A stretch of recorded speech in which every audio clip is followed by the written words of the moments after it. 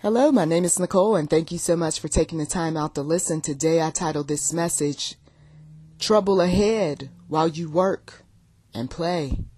Trouble ahead while you work and play. I know that not everyone who comes to this channel are believers. And that's okay. Because you don't have to be a believer to have someone sound the alarm, warn you of some things ahead. You don't have to be the one that goes to church every Saturday or Sunday or the Bible study on Wednesday to feel or suspect that something's just not right in your household or elsewhere. You see, we have some individuals who, while they work, while they play, there are those who are believers that God is doing some things with. And some folks are not going to like what's on the memo, what's on the contract, what's on the upcoming television screen. There are some shows, if you will, and I say that knowing full well that that's just what media has turned into, shows where there's people who will be hurt, where there's trouble that will cause people to end up experiencing some of the most awful torture known to man. There are those who are trying to prevent such things from happening, while others are going along with whatever their government tells them to do. While you work, while you play. There is a game, if you will, that some people play with folks' minds if you let them. Oh, it is this game where they say that I'm okay, I'm all right, and you know better. There's this game where when you question them on what they're up to, they say, I'm okay and I'm all right and there's nothing going on and you can leave me alone and go on about your business while you work, while you play. Oh, while the cat is away, the mouse will play. If only that little catchphrase, if only that catchphrase was incorrect. But right now, some of you all didn't just happen to come across this message. While you are away, yes, that mouse is playing. That mouse is playing with some things, if he or she's a child, that they have no business playing with. If you haven't checked electronics in a long time, you might want to do just that. If you haven't checked where they really went, not just what they told you, child or grandchild, you might want to check up on them. As someone once told me some years back, you just might have to do a pop call. You just might have to see if they really went where they said they were going. Oh, we got some people who like to make some excuses for all sorts of things because, see, it's inconveniencing me. And narcissistic type parents, self-absorbed, selfish, self-righteous, got enough issues of their own. They don't step outside of their comfort zones. They like to see things run on autopilot without them. And then they're the first who cry when the child commits suicide. Come on. Oh, I didn't know. You didn't know that your child was depressed? Oh, well, let's believe that the parent or parents didn't know that the child was depressed because, you see, they were so busy working and so busy playing that they didn't see the writing on the wall. God does show us what is ahead. Now, anybody who wants to sit up there and say, no, he doesn't, well, that's because you don't pay attention because you're too busy, once again, working and playing. But there's always some kind of signs that he gives us, whether it's someone talking to us and we get cold chills because it hits home. How did this person know this or know that about me? Oh, we know that something's about to go down because some people twist speech in media a bit, or some people just simply tell us without a muzzle on their mouth, look, you all better brace yourselves because there's some things ahead. Nothing has changed. Nothing has changed when it comes to God, but everything has changed when it comes to man, when it comes to woman. Man and woman they change their minds, their ideas, their thoughts. They change things from one second to the next. When you live in a self-absorbed society like ours, and there's a lot of that goes on, there is no connection to the one true God like there ought to be. There is no grounding or foundation, if you will.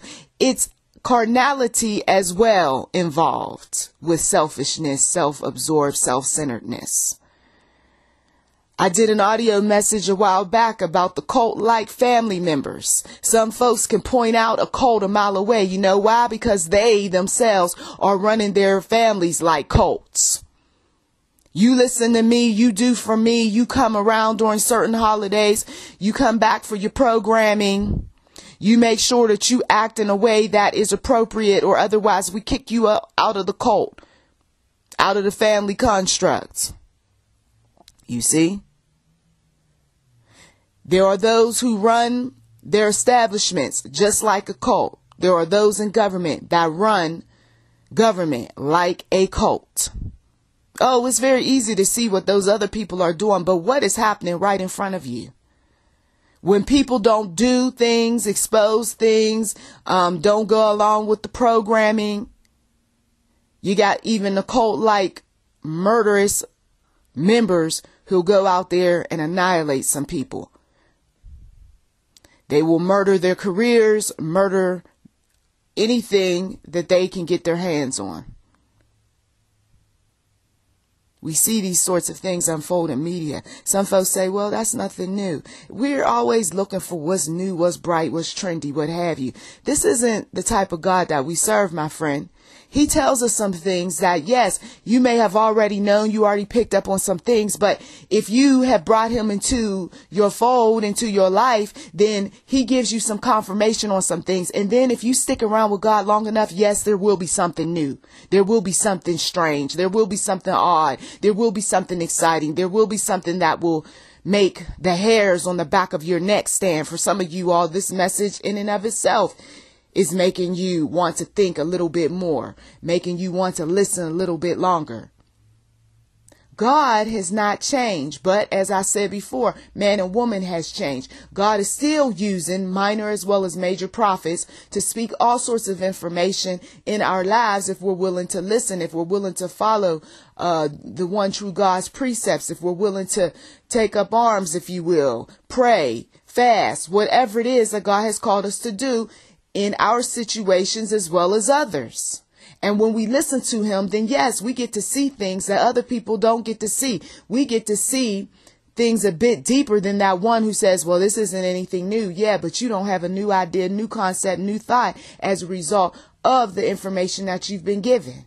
Because it may be the same old, but at the same time, though, there's something that you miss. There's something that God is trying to show you, that while you're working and while you're playing, I'm doing something. Some folks, they're like, I don't really care. Okay, so be it. Then you don't care. And then when the storm comes, oh, now you want somebody to give you an umbrella? No, too late. Nobody's going to give you an umbrella in the middle of a doggone storm. Not a storm that God himself designed. And when God himself tells his people, don't give her an umbrella. She's not getting no money this time. He's not going to get any type of shelter this time. This one is not going to have his crew around him. This one's not going to have his family around him. This woman over here, she thought she could rely on him, but God had been setting up a plan for a long time that she didn't recognize, where that man is not going to be around. You see, I will give you an example, being that it's very close to the day that my grandmother passed away. Leading up to her death, the writing was on the wall. There was plenty of signs that God was taking her out. Anybody who thought otherwise and wanted to wish or hope or what have you, it didn't matter. Oh, pray for her. It didn't matter. I didn't say those kind of prayers of, oh, please keep her around a little bit longer, when I knew that God has shown himself strong, even brought visions of family members who had long left us before my eyes and said that say goodbye to your grandmother.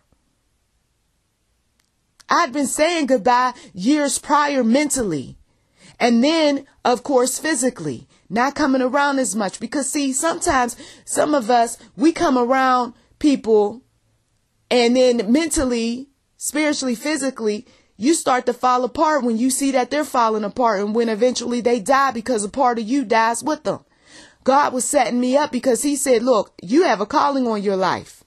You opened up that door for me to come on in. I'm not going to let you, as well as everything that I have called you to work upon, fall by the wayside behind the death of your grandmother. So it is essential. It is important that in time you distance yourself, because you are treating her like a god. And I said, oh, and I didn't recognize it initially, because you do call often, right? Some of you all know what I'm talking about. You come around often.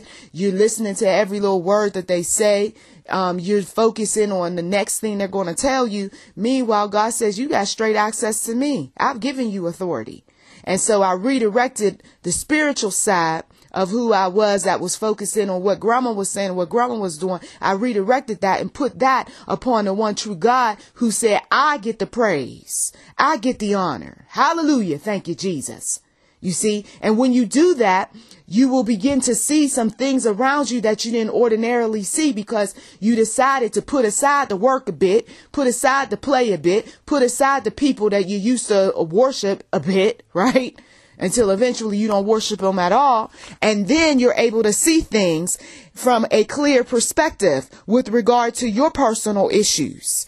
The types of things that no, that cult leader of a family member cannot give you. That cult leader of a government cannot provide for you. You see? Well, I trust in the Lord. Somebody says amen and hallelujah, because there's breakthrough for you.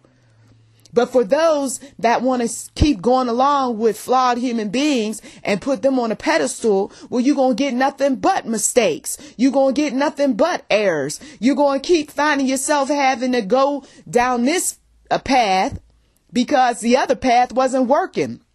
That family member, that friend, the, person who you esteem so much, the celebrity or what have you, took you down the left-hand path because they didn't want you to see what the right hand was up to. Come on. When God uses his prophets as well as prophetesses to speak a word, that's not a time for people to start getting all defensive and saying, oh, really, and nitpicking and picking apart and then wanting to shoot the messenger because you don't like what God is about to do. Because you want to bury your head in the sand. You want to stay caught up in your work, caught up in your play. Meanwhile, God is saying, I'm telling you right now, for instance, for one particular individual, I'm telling you right now, it's time to zero in on your finances. And no, you're not going to be able to get the money from who you think you're going to get the money from.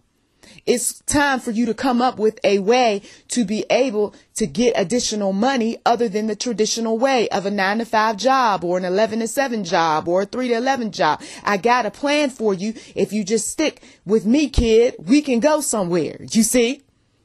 And so the individual who has the money troubles, and some of you all, you checked out the financial trouble audio.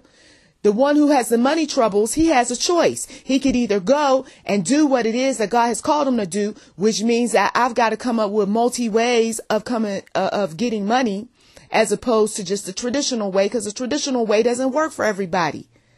Some folks got little patience. They can't handle a job for 8 hours, 10 hours. So you're there for 4 hours and bye, see you. I have a good day, have a good day. And then you're on to your other multi-stream income, you see, for the next 4 hours or 2 hours or what have you. Some people don't think like that. That's because they're brainwashed and programmed to do whatever they're used to doing, whatever was told to them years and years ago through childhood, elementary school, public schools, college, whatever. So they don't think beyond the typical, you see. Now that's an example. Working and playing. Once again, while you're working and playing, there's somebody who they're on their cell phone. Now, I got to go there about these cell phones because I've seen it at work, at home, and elsewhere. Some folks get so caught up in their cell phones and what a text message is saying to them. And then they're texting back. They're so caught up in their apps. They're so caught up in so many different things dealing with their electronics, cell phones, iPads, Nintendo Switch. There's so many different things that are out here. They're so caught up in them that there's somebody in the other room that's doing something. There's somebody in the other room that's going through their share of grief. There's somebody who is troubled in their mind, body, and spirit over something. But I don't want to be mixed up in that, so I'm going to stick it out with my electronics. Sometimes the only way a person can come up out of their electronics is something bad has to happen. I hate to be the messenger of doom and gloom, but that's what it's going to take, because God has warned some folks that you limit yourself with your electronics. There's a time where you need to turn that phone off. There's a time where you need to turn the computer off and be present for your family. There's a time where you got to stop taking certain text messages because it's leading you down a path that one day when that person get a hold of that phone, and some folks think it'll never happen. Oh, but it will, because God will set it up. They get a hold of that phone and they see what you've been typing and what you've been reading, what you've been receiving, or what have you. That will destroy you. Some men as well as women have been destroyed financially, spiritually, mentally behind just a simple text. Well, I thought that it was no big deal to flirt with this one, to communicate with the past, to bring this person along the journey. And can I tell you, it affects the way people interact with each other. People say it's just a harmless text. No, when your mind, when your emotions, when your being is caught up in that text, you're not present for the people around you. Addictions are aided by all sorts of things that happen on electronic devices. I thought he got over that. Next thing you know, he's on the electronic devices being fed by them. No, he's not out there in the street doing this, that, and the other. But he's having street type of conversation, having all sorts of disrespectful types of activity going on while he's married, or while he's supposed to be committed to his female counterpart, mistress, girlfriend, what have you. Wife. Oh, we got some folks who they don't think that they can be caught. And then when they get caught, then they want to play dumb. I don't know how that got on my computer. One individual told me years ago. And the Lord said he put that on the computer. He just doesn't want you to see how weak he is. Another individual, oh, I'm going there today, because some of you all, you got to understand that while you working and playing, somebody is conjuring up a story or two on why they do what they do, but you haven't found out yet because you're too busy working and playing. I know this message encourages some people to start snooping and digging. And I know for some people, they're like, oh, don't start. I don't want people to be all up in my business. Well, then get rid of your business then. And then they won't have any reason to snoop, to check up on. Say no to the flirtatious conversation, to the past conversation about this woman and that one and this man and that one. Just say no to it. And then you don't have to be concerned about, ooh, I got to shut my phone off because she coming up the stairs. Oh, Jesus. Ooh, I got to shut this thing off because he's coming around the corner. Oh, I got to go outside. I can't tell you how many times I come across some people who had to go outside to have a conversation. What was wrong with having a conversation indoors? Had to have a conversation in the car. Had to have the conversation in front of the house or around the bed. I am working in an industry right now where while the family is upstairs in the room, okay, we got some individuals that don't mind walking properties and so forth with their cell phones, having inappropriate conversations, mind you. When I was living at one particular property, we saw right in front of us the adulterous affair unfolding. She was working 2 relationships at the same time. She had her conversation with her husband and her children. Then she would go down the stairs and have conversation over there, mind you, by a playground, a family-oriented place, to have conversations with her lover. Sooner or later, her husband, after the divorce or during the divorce proceedings, said that, I know that you were cheating on me. She said, no, I wasn't. He said, yes, you were. And then she even tried to lie to me when I was talking to her. He said, I know that you were cheating. And she said, no, I wasn't. I don't know where you got that information. He said, you can say what you want, but I know. You see? While some folks is working, while some folks is playing, there's that mouse. You see? People will, when they're busted, when they're caught cold in things, you might as well prep yourself for what you're about to find out, somebodies. They're going to say that what you see isn't really what you see. They've been working the story for a while that if she ever finds out, or if he ever finds out, this is what I'm going to say. Some people didn't even think about that. So they're coming up with their little story because they're listening to what I'm saying. But you can come up with all of what you want anyway. But at the end of the day, God, he gets the final word. And if that person is a believer and they've been fasting and praying and on their knees and going to the altar and asking the Lord for all sorts of things, your story doesn't matter. Your wiggle room is blown up. For instance, we got some folks in media who they always come up with some kind of story to cover for this celebrity and for this entertainer and for this government leader, what have you. They're always coming up with some kind of story based on what the public relations campaign of that particular leader, media personality, or what have you, tells them to say. So the news is not fair. It's biased. It works in the best interest of whoever wants a certain image put out there, a certain story. Okay.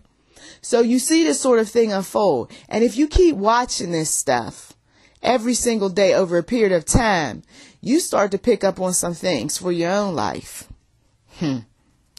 Next thing you know, you find yourself coming up with your own story of how you think things are going to play out with certain media folks, celebrities, what have you. Meanwhile, where's the proof? So you pull from the same people who's deceiving you each and every night. You pull from them to be able to validate what it is that popped up in your mind. And folks who are the ones who are awakened, they're not going along with it. You just might even cause an argument or two. You see, now we can see this sort of thing when it comes to media, right? You got to see this sort of thing when it comes to your family members, to your co-workers, to your partners, to whoever that you suspect God put something in your spirit that I don't feel good this day. I'm focused on my job, but I just got this nagging feeling I need to go home. That's all the more reason. Normally I do this. Normally I do that. Well, maybe I'll just ignore it. You might not want to do that. That might be the day that somebody does something and you weren't there to prevent them from doing what have you, whatever that might be. Somebody needs to fill in the blank because there's too many people who listen for me to give example after example. Lately, I just haven't felt right when I'm intimate with my partner. Oh, this happens with women quite a bit. God just has something within us that we can feel something ain't right. So, I don't know. This isn't a good time for me to be focusing on getting my fleshly need met. Instead, I need to fall back a bit. And then you fall back a bit and you notice some things. Some folks, they experienced it during intimacy. I remember there was one individual, I used to see these demons rise up when I was intimate with him. I mean, they were mixed up between animals and human beings. Some of the most grotesque figures would show up while we were intimate. And I said, what is going on? And the Lord said, those are all the people he slept with and their demons. What? That's why I told you not to get involved with him. And those demons, if you will, ended up showing up in the flesh. He was doing what he liked to do, and that was cheat. Okay? He moved wrong. Some of you all from the street, you know how this goes. There was something different in the way that he moved, without being graphic. And when you approach your partner, he gonna come up with something like I don't know what you're talking about. You crazy. Ain't nobody cheating on you. You see? Some folks don't think that pornography is cheating on anybody. It's just my personal pleasure. And besides, so-and-so, she used to look at it too. Or, he used to look at it. But if they're not doing that sort of thing now, it doesn't make it okay and all right. While you work, while you play, somebody is doing something. If they do not hold themselves accountable to the one true God, if they are not the type of people who are well disciplined in crucifying that flesh, if they still got a lot of monkeys on their back, if they are the type of people who always figure out ways to stay out of the presence of people of light, people of God, if they are the type of people who like to run from truth and are more concerned about the lie, if these individuals have been accused of being liars by even their own family members, selfish, controlling, abusive, whether emotionally or physically, you got to watch those folks. If your child has been repeatedly warned by teachers, his or her grades are slipping, or it could be grandchild, there's been a lot of problems lately with that child. Rebellious, disrespectful, even in the church, because some folks will take them to the church and they still cutting up and acting up. Even worse. You got to check up on that person.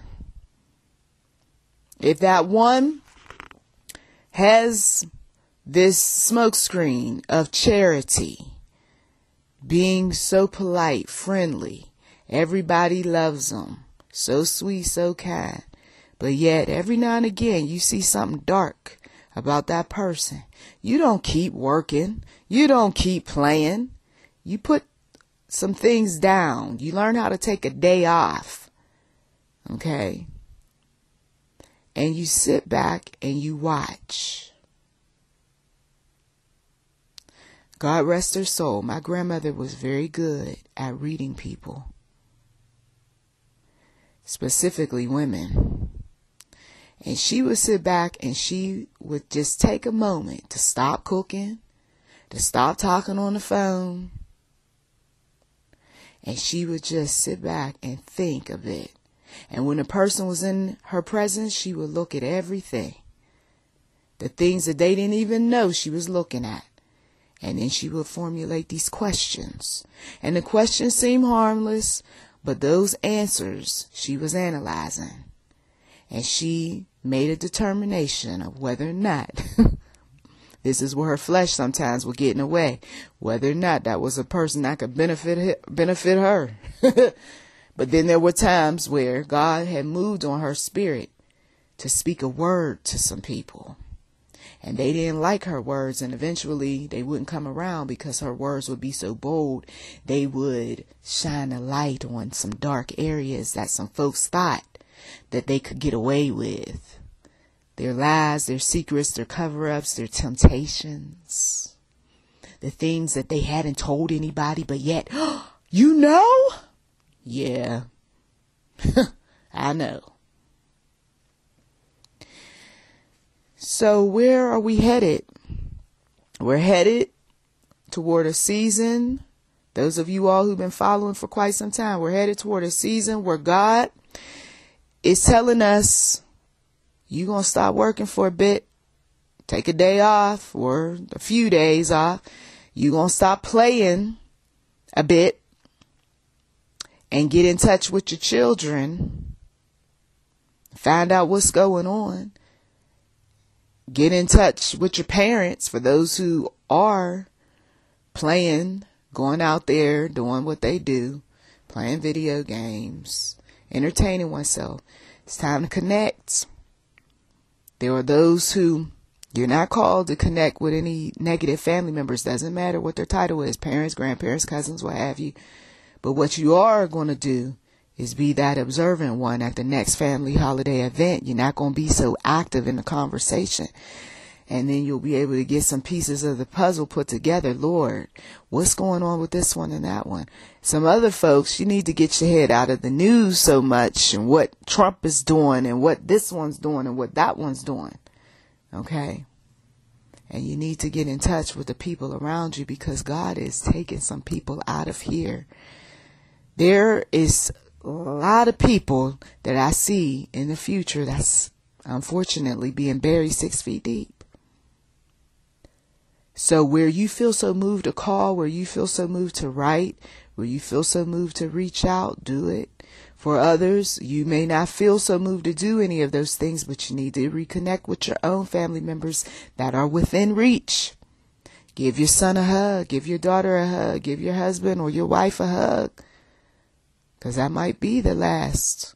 I'm not saying it's to trouble some folk, but I know that the God that I serve, and you all know this from personal experience, a person can be here today and gone tomorrow. So while you work and while you play, there's an enemy too that's coming up with just another way to bring you down. That's a time where you need to be spending your moments praying and asking the Lord to deliver you from enemies. Because the enemy doesn't mind going to the Lord and saying, it's been a long time since I heard her pray to you. It's been a long time since she read her Bible. It's been a long time since he showed up in the church. It's been a long time. Matter of fact, he dealing with his share of demons. He don't know nothing about any deliverance. Can I get at him? And the Lord said, go ahead. Just don't kill him. And so the next thing you know, some people are going through some trials. They're going through some trials and they don't connect the dots that all they're working and all they're playing is why they're battling like they're battling, because they did not know or didn't bother to or didn't reconnect with the spiritual. Once again, we're made up of mind, body, and spirit.